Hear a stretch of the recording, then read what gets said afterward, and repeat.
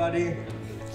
One of the best things, I guess, of being the last one is that I know already what I've been listening these 2 days, what I should say, what I shouldn't be saying, and if I had time, I will even change my presentation early today, because a lot of things have been said already.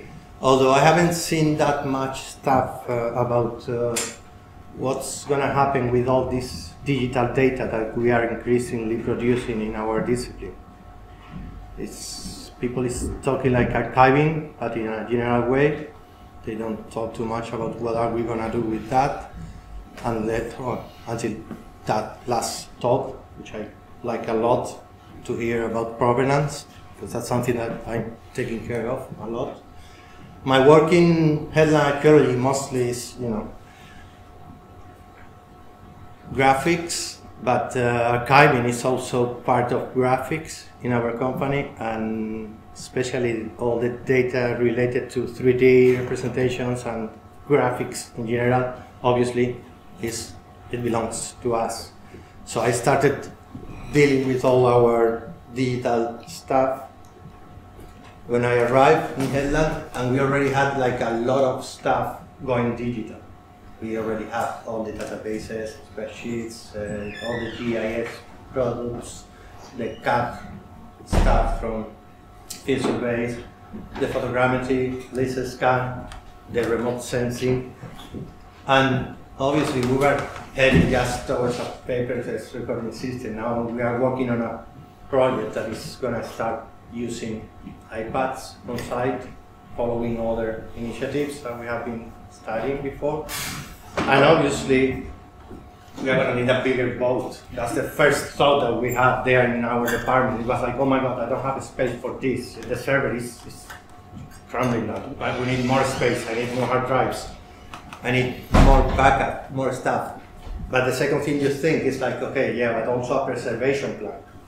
I don't care how many terabytes I got.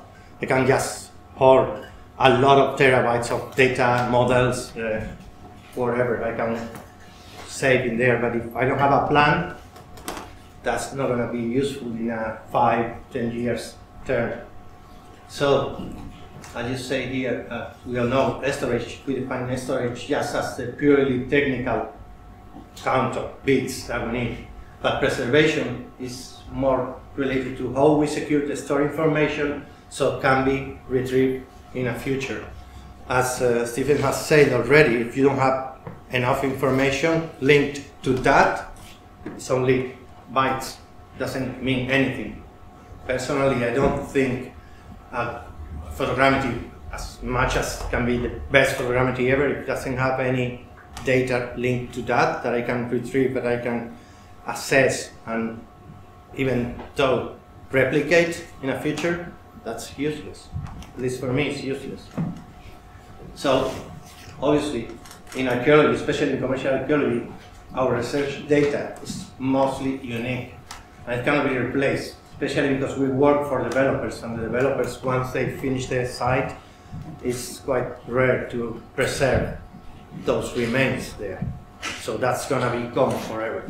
It's quite important to create the data that we extract from our work.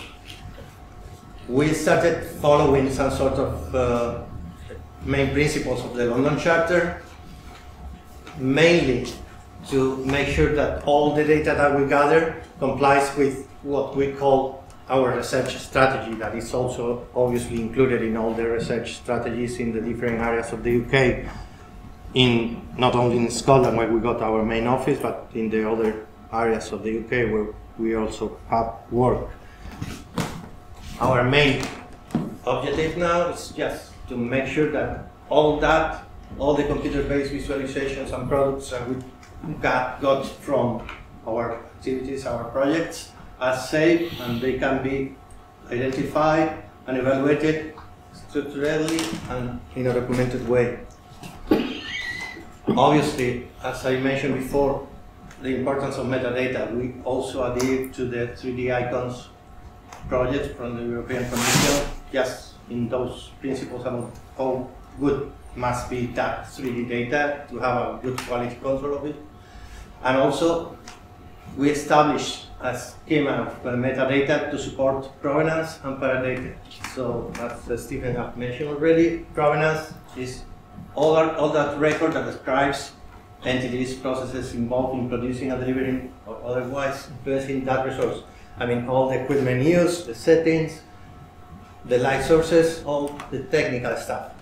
And paradata is also more related to the inference of the archaeology, so the people who is making the recording, or furthermore, after that recording is done, is preparing a digital resource from that activity. We have to make sure that that's within the scope of that paradata, because otherwise we don't have any, that input. I think that the human input is obviously the most important when producing this stuff. We created in 2006, I think it was the Vault, how we call it, the Vault. I call it personally the Crypt, because I'm there, hiding there forever and doing just great general stuff with the data, with the data by myself most of the time, because that's something that I would like to point out. A lot of this stuff is really nice. People is doing a lot of stuff on the field. We are promoting a lot of lots of photogrammetrical use on site and all that, but once they come back to the office and that goes into the pipeline of post-excavation, the data, once has given us all the information that we need, just dies in that vault. It's in there. We got it organized really well, but most of the people, they don't really like to use it. I'm finding that quite upsetting, because they don't want to see farther or beyond that nice model that you can reproduce in Sketchfab or use for a few measurements. They don't see beyond. Obviously, that's probably because in our field, in commercial archaeology, if the client or the consultant doesn't ask for something like that, probably we are not interested in that. So the organization that we got now is quite simple. It's just the Vault consists on different projects. All of our projects have like 4-digit codes with the year, and that helps us to save all of our data, at least in talking about digital resources, in raw data, working files, and products. Right now, we got like overwhelming quantity of raw data, almost 4 terabytes models, and that's increasing the months. The working files, that is also all these proprietary project files, like mostly with Photoscan or Zephyr, that is what we are using now. And then the products, that is slowly also growing up now, but that's the last step of our curation of these digital resources. It's mostly optimized models, so we can use them as for visualization purposes, or maybe to do 3D printing with them, something that is still going on. Obviously, all this work that we do while curating this is complemented with all the metadata, as much provenance as paradata. I make sure as much as I can that I pester all my colleagues so I can have the direct input from the very first place I started to do the recording of everything on site until we finish the optimized model. I like to ask them their input, because otherwise, I'm just working with somebody else's stuff, and I don't know how to, what's the intention, the initial intention that they had beyond just that doing a recording. And I think that's not fair. One of the things that is really good for us is that we are saving not only metadata with the raw data, the work files, everything has metadata. Just in case we lose anything, we can always go back and retrace everything. And one of the best outputs that we are getting from that is that right now we know it's going to change, that the 3D PDF is something that's becoming obsolete, but right now we thought that at the beginning we thought that was the best option that we had. It's a 3D PDF with a brief summary, followed by the data from the database, where everything is filled in, and then the model itself, normally in low poly. This will be sort of what we got in that PDF for the easiness of all the work team to retrieve the data without going into, they just go to the database, they find the site code, then in that database if you got an heritage asset that is related to a digital resource or not. If you want to see the digital results, you just have to follow the database and retrieve this. And it's just basic information mostly, following the Carrare standards. And we are just developing this further. And for this, it's really helpful to be here in these forums because you can learn more stuff, which I think is really good. We should promote more of this collaborative approach between us.